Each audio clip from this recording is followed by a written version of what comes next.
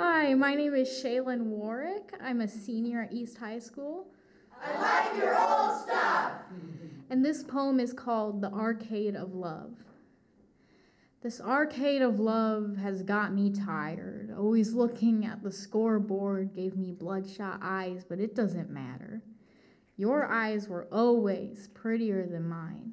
You're the type of girl to say your eyes change colors with your mood. I can't stand people like that, but we are still best friends with our ingenious checks and balance system. I know you've always been better at these games than me.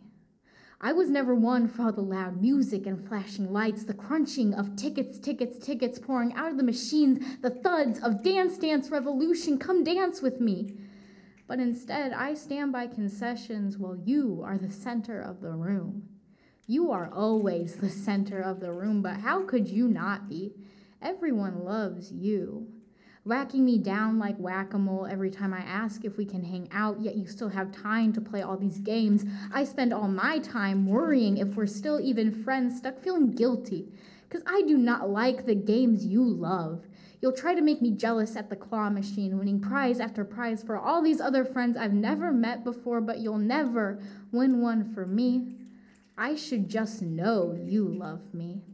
It reminds me of when we were kids, and we'd pool all our tickets together to win the biggest prize. We never do that anymore, but it's kind of hard to keep your head on in the arcade of love when it's just a scam. To win tickets, to get money, to win prizes, I was never the prize you wanted. I was the 50 ticket prize and you were the 5,000. I was always cast to the sidelines.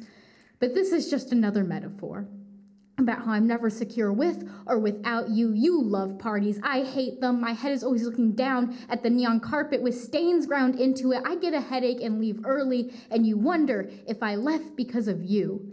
Because you and me are best friends for a reason. We have the same insecurities.